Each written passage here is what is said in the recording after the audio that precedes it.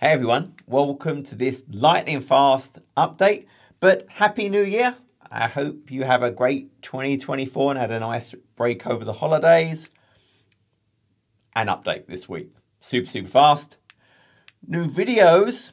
I dived into the new filtering capability when you want to go and see what conditional access policies you have. So hey, show me the ones that require MFA, etc. So I've got a number of different filters I can now use to find which conditional access policies I'm using against certain types of targets, and then also using templates to create my conditional access policies. There's fantastic templates available now for a number of different scenarios. And then last week, I did a video on what Azure Stack HCI was, its use cases at distributed edge, and I talked about how integrated with Azure it was. Well, people asked, can you show it? Like, what does that really look like? So I do a complete start to finish install of HCI. I show you how I trigger the cluster creation from Azure and then deploying some workloads, just so you can see it in action.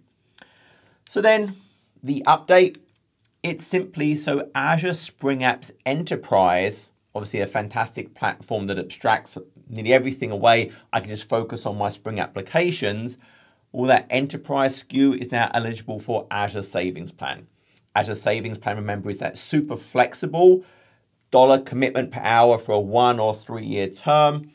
Any region, doesn't care, for all of those compute services that are included. Well, now Azure Spring Apps Enterprise is included as one of those compute services.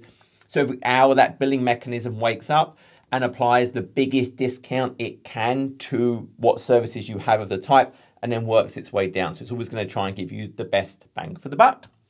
And that was it. So as always, I hope this was useful. Again, have a fantastic 2024, and I'll see you at the next video.